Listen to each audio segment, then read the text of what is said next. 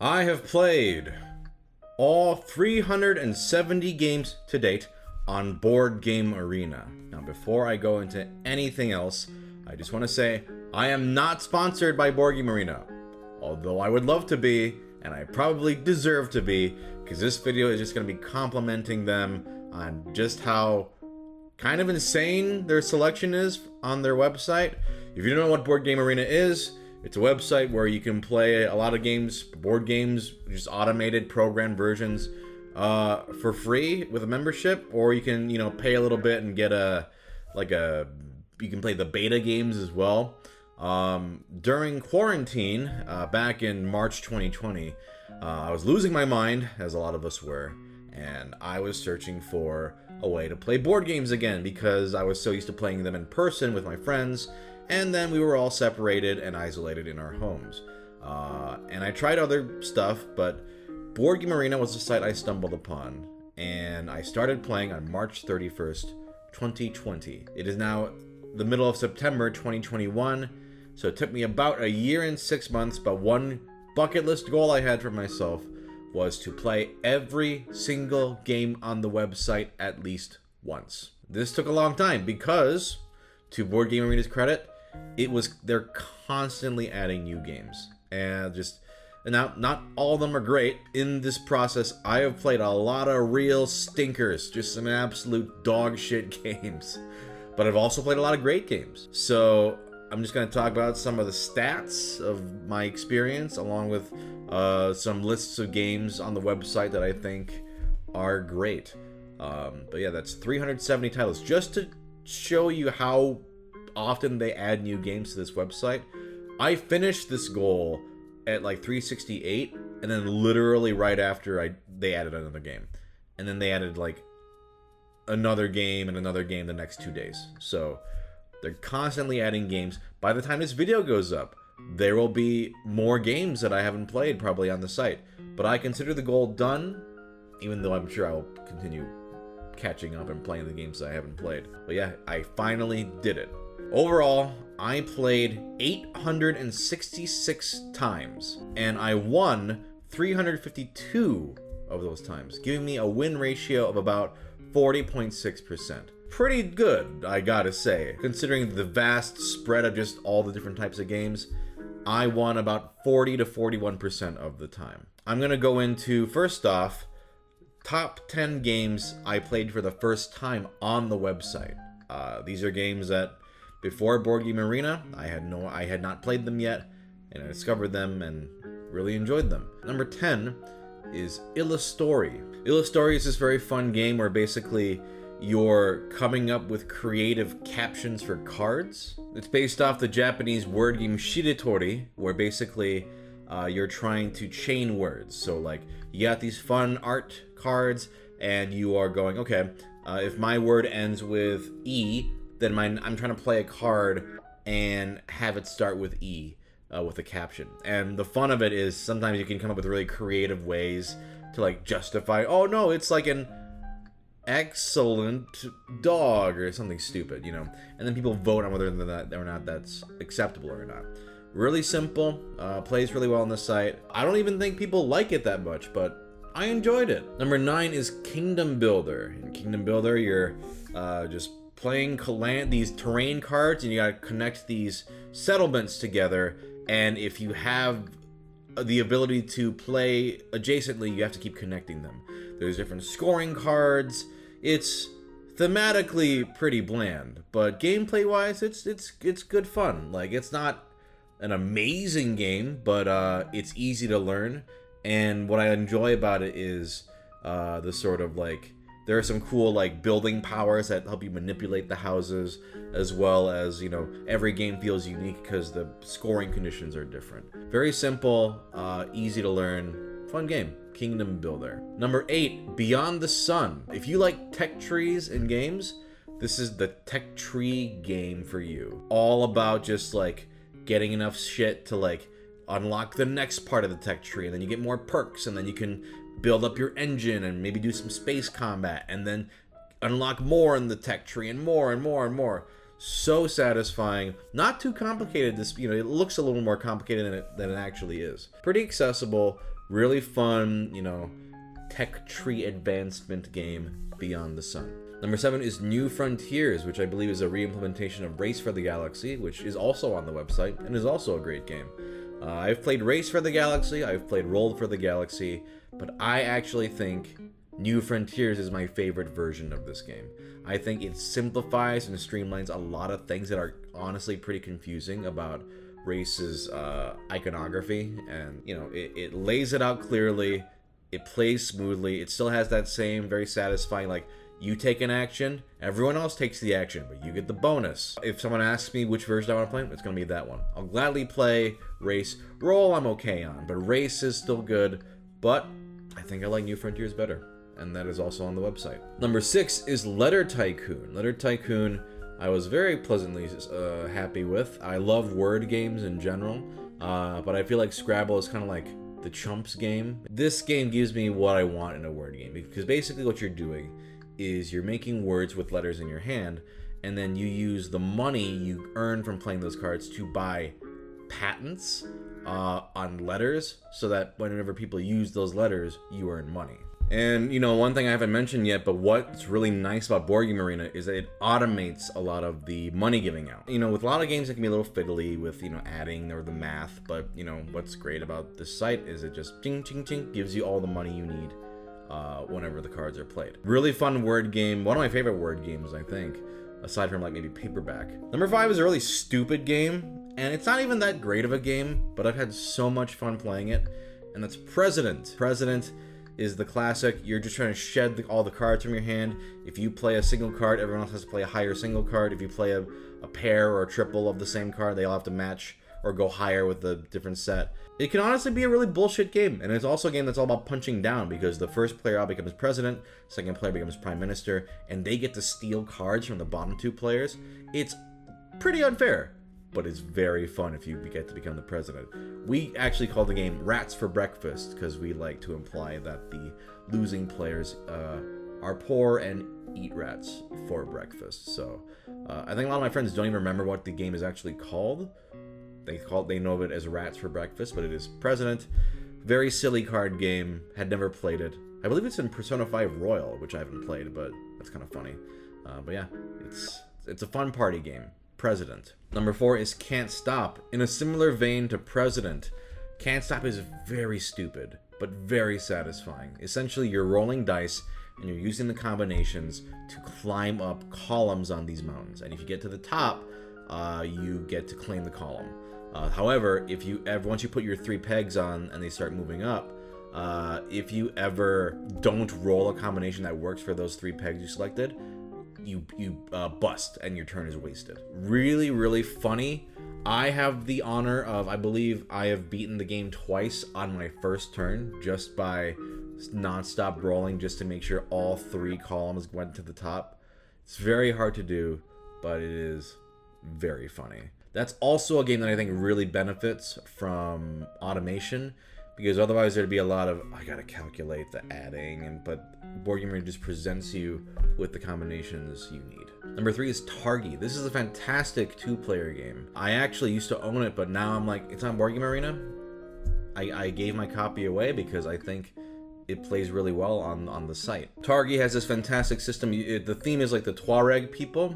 They're a nomadic desert tribe, and you put your workers outside on this grid, and you do the actions or whatever you put your workers on, and then wherever they intersect in the middle is where you do your other actions. However, if you place one of your workers facing a row or a column, you block your opponent from putting one facing it. So it's this really fun game of like, I want to make sure I place my guys in the right spots so that they intersect on the spots I need. But since you guys are taking turns placing them, it can be this almost game of chess of like, I'm going to put it here, it'll block him from going there.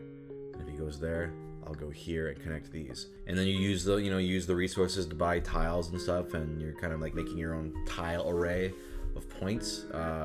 Fantastic. One of the best 2-player games I think out there in terms of strategy and design, and that's Targi. Number 2 is The Lost Ruins of Arnak. I owned this game, but because of pandemic I couldn't play it, so I played it on the website first and loved it. And then I played it in person, still loved it. I still have the copy of the game.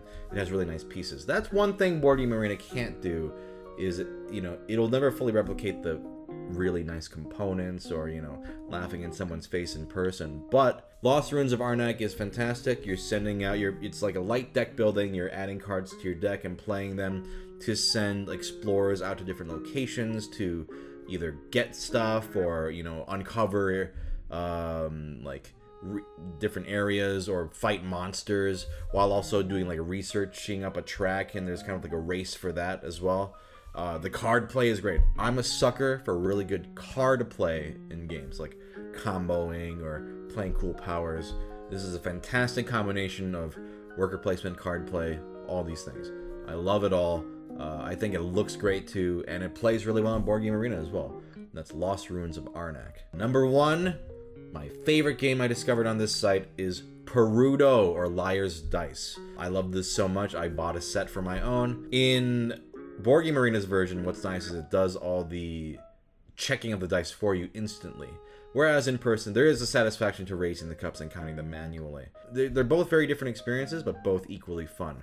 But if you don't know Liar's Dice, you're essentially rolling dice under your cup, and you're trying to guess how many dice of a certain number are under all the cups, and you're kind of making bids. And if somebody thinks you're wrong, they can call your bluff, and if they're right and you are wrong, you lose a die, but if you are right and they are wrong, they lose a die. Hilarious. So many games of this. Like, it just plays so easy, anybody can learn it, and it's just full of joy and jeering. I love Perudo. So those were 10 games I played for the first time on the site. Here are 10 great games that I already owned, or owned. I think owned before, yeah, that are on the site that I think are great online as well. Number 10, Classic Love Letter is on the website. If you don't know Love Letter, you're playing different cards to try to either be the princess and, you know, have the highest card, or eliminate the other players. Number 9 is Forbidden Island. It's always dear to my heart because it's the first real board game I ever played that got me into the hobby, and the version on the site works quite well. I like good co-ops. Also, not on this list, but Pandemic is, you know, if you want to beef it up, Pandemic is also on the website, and it has a very similar feel. But yeah, Forbidden Island, trying to escape the island, you're moving your pawns around, doing actions, and trying to find the treasures and escape before the island sinks. Always a fun little game. That's Forbidden Island. Number 8 is Teotihuacan, City of Gods. This is a, you know, much heavier game than the other two, and you're using your dice workers to go around this board, and you can, you know, like build up the pyramid in the middle, or build houses, or develop technologies for your people. It's a heavier Euro game. I do keep the original because I do love seeing the tiles in the middle, but I will say one of the real good benefits of Board Game Arena is, especially the heavier games, makes it much smoother. Also, I didn't mention this, you don't have to set anything up. That's incredible. You just, bam, game's ready, play a game. Damn, they should sponsor me. Number 7 is The Crew. The Crew is a fantastic cooperative trick-taking game where you're going through missions like this player has to grab the green 1 first, or this player has to grab a red 5 and that player has to get a yellow 6. If you mess it up, you fail and you have to start over. I believe Board Game Arena has the entire campaign and you can play through the whole campaign, which is crazy. I have this in person and it's really fun. One thing that's nice about Board Game Arena though is you don't have to reshuffle when you fail. You just boop and you retry. Really great game. I love co-op games, and it's another solid one. Number 6 is Seasons. One of the older games, not in general, but in my collection. You know, it's one of the early games I really latched on to.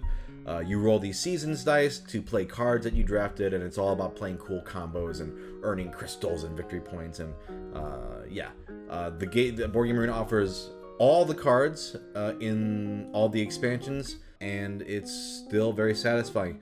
I will say Seasons can be a pretty mean game, and you know, I do think it's better with less people versus more, but regardless, I'll always be down for a game of Seasons. Some of the cards are overpowered too, but that's kind of the fun of it. The fun of it is like seeing what cards you can draft and the best way you can utilize them and maximizing those points. If you like those kind of mean competitive card games with cool dice that, you know, you have to draft to get stuff, I highly recommend Seasons. Number 5 is Viticulture, another worker placement game that is very elegant. I do keep the physical version because I do love how it looks with all the components, but the Board Game Arena version is very good. You go through different seasons of actions, and it's all about playing the right cards and how you're aging your wine, and it grows in value, and you can sell it, and it's very robust. It feels very thematic. You know, it's got this nice, like,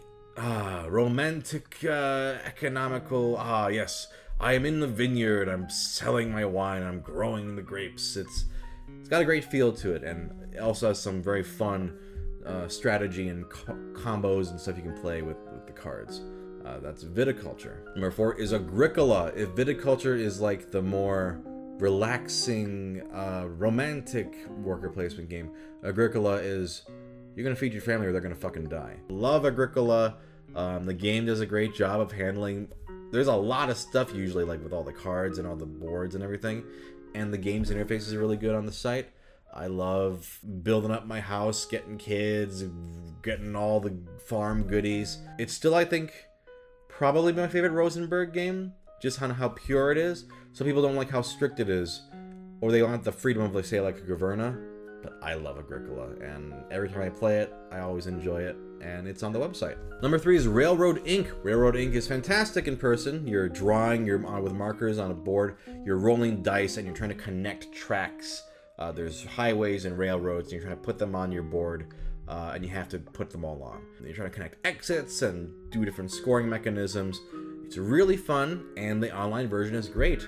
They have 4 different expansions. You can play the base game or the 2 red version and the 2 blue version games.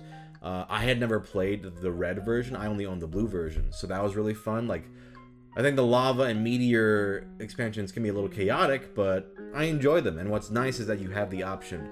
Another thing I didn't mention, God, they really should be sponsoring me, is that a lot of these games, they have the expansions as well. So you can turn them on, you know, add whatever expansions you want. It's kind of fucking crazy. But yeah, Railroad Ink, really quick games too. I love flipping right, rolling right games, and this one is fantastic.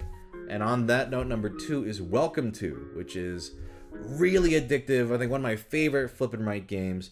You're writing numbers on these houses, and you're trying to, you know, fence them off into different neighborhoods for points, and racing to, like, get different configurations of neighborhoods for your neighbor or your opponents, while also using different powers with the cards you pick to do different effects. Like, you can, you know, build pools or build parks in your neighborhood, or you can change the numbers or double or duplicate a space with a penalty. Fantastic flip and write game. What I love about those games is everyone has the same choices, so, you know, you get to see just how different everyone's board becomes by the end. And yeah, it's a great game. Welcome To. I also own the physical version, like, you know, this entire list. And yeah, highly recommended. Number 1 is one of the funniest games on the site, and that's Six Nimmt. Classic, you know, take that game where basically you have these rows of cards where everyone plays cards simultaneously and they slide into rows in ascending order. But if you play the 6th card, you have to eat all the cards in the row and lose points. Or in the regular version, it's gaining points, and the online version is losing points. Whatever. But regardless, taking cards is bad, and it's hilarious as you, like, everyone reveals their cards, and the Board Game Arena will sort them in for you, and you just watch as people go, what? No, fuck! As, you know, they notice their cards sliding into that beautiful 6th slot of a row. It's hilarious. I play it all the time on Board Game Arena. I'll never get tired of it. It's such a mean game, and that's Six Nimmt. That was 10 games that I already own that I think are great to play on the website. And finally, just if you're out of curiosity, here are the top 10 most played games by me in this experience. Number 10 is Dice Forge. I got rid of my copy of Dice Forge because this site is faster. While I loved, you know, actually putting the dice together, yeah, the online version replaced the physical version for me. I played Dice Forge 9 times. Number 9, I played this game 10 times. President, mentioned it before. It's always fun to play on my, you know, board game charity streams.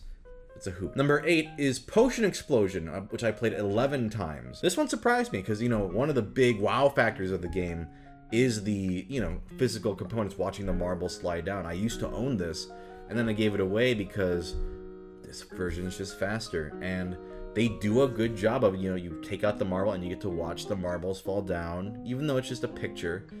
It still feels satisfying. The last time I played Potion Explosion in person, it took so long that I gave away the game immediately after. I was like, I like this game a lot, but I would much rather play this on Board Game Arena.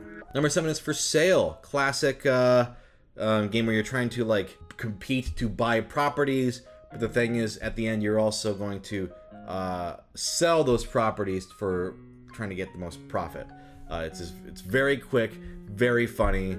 I played this 12 times on the website, and yeah, it's another great, you know, party game, simple to learn. Inevitably, everyone's gonna fight over the space station. Number 6, Railroad Inc. I mentioned 13 times on the site, and I have played each expansion at least 2 or 3 times now. 5 is Seven Wonders, which I played 25 times. Seven Wonders was a game that I enjoyed when I played it in person, but actually playing it with, you know, a big group and being able to play quick games, now I get it. Like, it's a really simple drafting game of you're building up your little civilization, and if you have certain cards, you can get other cards for free. In terms of drafting, one of the best drafting mechanisms, because you know what your neighbors need, and a lot of the stuff is affected by who your neighbors are.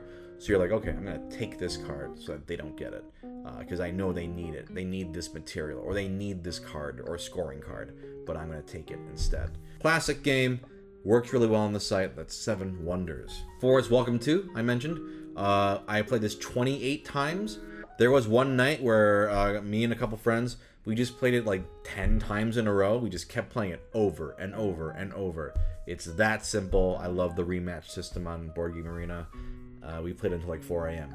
Fantastic. Number 3 is Can't Stop, in the same vein. 29 times. You can't stop playing it. The games go so quick sometimes that you just want to play again. And then, you know, there was one time where me and a couple friends were just trying to get the one-turn victory over and over. Good times, good times. Number 2, Six Nimmt, 81 times. That just goes to show how much it's just a constant mainstay on the board game streams. I love it to death. It's so funny, and I didn't mention this before, but we call it the shit-eating game because we imply that when you eat the cards, you are eating feces. So, Eat Shit, or Six Nimmt, is number 2. And number 1, Perudo, I have played 163 times on the website. Again, I cannot stress just how simple and fun the game is. The website would be worth it alone if you could just play Perudo. But the fact that it has 369 other games is also great. But yeah, I fucking love that game. Overall, that's pretty much my experience on Board Game Arena. I'm still going to be using the website. Going to be, you know, as new games come out, I got to catch up, right? I got to retain my crown. Yeah, if you guys enjoyed this video, let me know. I'm always happy to hear people enjoying the board game videos. Yeah, this was a bucket list goal that I was really hungry to do, and I finally did it, and it feels really good to be the King of Games. Thank you, everybody, for watching. I'll see you in the next one. King of Games, signing out.